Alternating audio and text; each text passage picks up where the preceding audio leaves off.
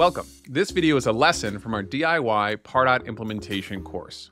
If you're looking to get a new Pardot org set up and installed correctly, and you're looking for a little bit of extra help, consider taking our course. We'll walk through those steps with you in videos just like this one to make sure everything is installed and set up properly.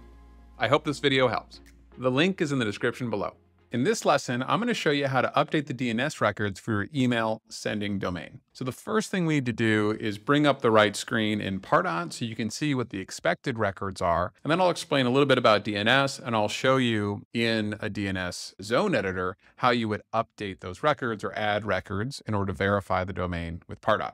So step one, let's take a look at the right screen. In Salesforce, click the app launcher and bring up the Pardot app so that you can then go to Pardot settings and click on domain management. So now we're on the domain management screen, and there's two main areas. There's the email sending domains and tracker domains, and we can add multiple in each of these areas. Right now, though, we're just going to focus on the sending domain, and then in the next video, we'll go through the tracker domain. So the sending domain is important because this is the domain that the emails you're sending are coming from. So in my example here, I've already added HeyStudio.com.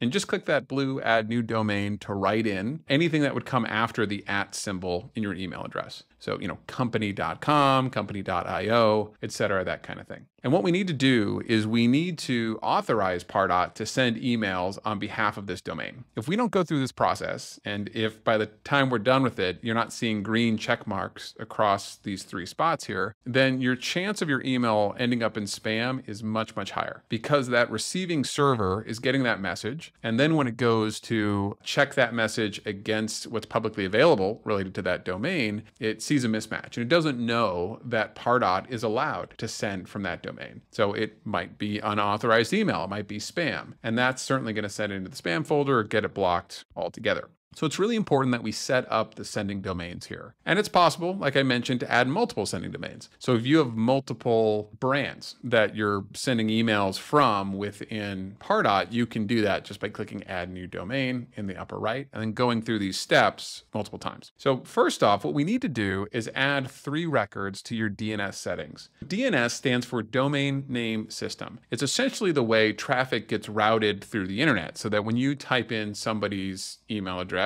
or their web address, say www.google.com, it knows what server to ping and where to pull back information that then loads up on your screen. And so what we need to do is add a few records to wherever your domain is managed so that we can authorize Pardot. So click Expected DNS Entries on the right-hand side, and you can see what those 3 entries are that Pardot is looking for. First of all, it's looking for the SPF, so that stands for Sender Policy Framework. Beneath that, we've got the domain key policy and the domain key. And because we put HeyStudio.com in for this domain, it's looking for a text record at the root, so at HeyStudio.com, with a value of v equals SPF1, include ASPMX.pardot, etc. And it's also looking for, not at the top level, not at HeyStudio.com, but at _domainkey.HeyStudio.com. It's looking for this value. And same thing here.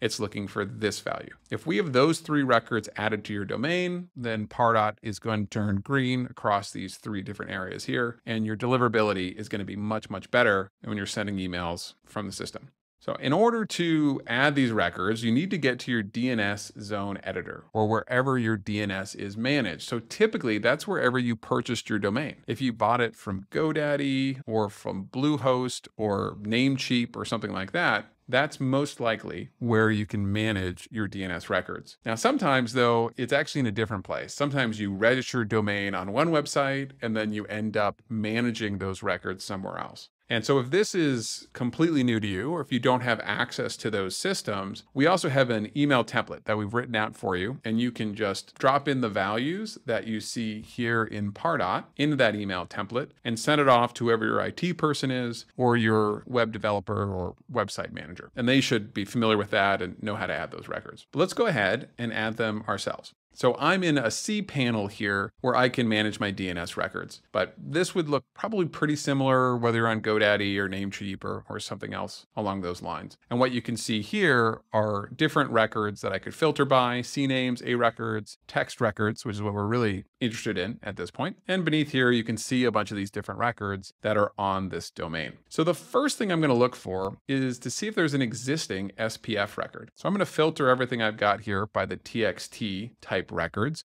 And just to check, like, is there anything here that says V equals SPF1, this right here? Doesn't look like there is. Now, the reason for that is because the SPF record is a little bit unique. You can only have one of them in your DNS settings, otherwise it won't work. So if you already have one that starts with V equals SPF1, don't just create another text record. Instead, what you want to do is copy out this include statement here, just that include.aspmx.pardot.com, copy that, and then paste it into your existing SPF record right before the tilde, and put a little space in there. And I'll actually show you exactly how that would look once we add this record for ourselves. So in our case here, we don't have an SPF record. So just click Add Record, and this is at the top level domain here. So I'll type in heystudio.com. You can leave the TTL at default. Whatever is put in there automatically is just fine. And then for the type of record, make sure that this is TXT. This is really important. And then I'm going to copy that value there, and I'll paste it right in there. And then I'll hit Save Record. There you have it. heystudio.com, TXT record with a value of V equals SPF1. Then we've got our include statement there, and then it ends with tilde all. Now, if this was already there, and let's say that this said include aspmx.google.com, or there was some other text in there, essentially authorizing another system to send emails from this domain, we don't want to create another SPF record. Instead, what you would do is just copy the include part of our statement. So from include to the end of .com, go to your editor, and instead of adding a new record, edit the existing one, add a little extra space here, and then paste that in there. So what we have is the first include statement, then a space, then the next include statement, the one we just added, then a space, and then tilde all to finish it out. Obviously, I'm going to remove that because it doesn't need to be duplicative, but that's how you want it to look if you need to update an existing SPF record. All right, so that one is added. Let's add another record. So this one, the domain is not HeyStudio, it's actually underscore domain key.heystudio.com. So I'm going to copy that first, put that in the first part here for the domain, make sure that's a text record, and then come back here and we'll copy that domain key policy as well and paste that right in there, save record. And let's add that third record. So same idea, copy the domain, paste it in there, make sure it's a text record, and then copy this long value here. Now, one thing to note is that a lot of these editors, they're a little bit different. So sometimes you're not actually writing in the full domain, like you can see here, goes from the subdomain all the way to heystudio.com. Sometimes the heystudio.com part is already filled in for you. And the only thing it's looking for is everything before that heystudio.com. So we'd be looking for, 200608._domain key is what it would be asking you for. So just pay close attention to that to make sure that you're not accidentally putting this record at, heystudio.com.heystudio.com, because then it would be in the wrong spot and it wouldn't show up. And then hit save record. We've got our 3 records added to the system. If we come back here and click check DNS entries, we can see that domain key policy has verified, but the domain key itself has not yet verified. And it can take time. It could take up to a day for these DNS changes to propagate throughout the internet. And so you might click check DNS entries immediately and you might get an error. I'd give it an extra 5 or 10 minutes and then come back here and check again. I've never had it take 24 hours, but just know that it could potentially take that long. I'm gonna come back here and just double check what we wrote. This looks pretty good to me. So let's hit check DNS entries again. There we go. See, it was just a little bit delayed on the domain key record. Now that I've hit check DNS entries, all 3 of those are verified. We are good to go. Pardot can send an email from anything that ends in @heystudio.com. It's going to have a high reliable deliverability because we've got this all verified. So that takes care of us setting up the email sending domain. In the next video, I'm going to talk about the tracker domains and walk you through verifying those ones. Thanks for watching. I'll see you in the next lesson. That was a lesson from our DIY Pardot implementation course. If you'd like more videos similar to it, consider clicking the link in the description below or going to academy.rotive.io. Thanks for watching.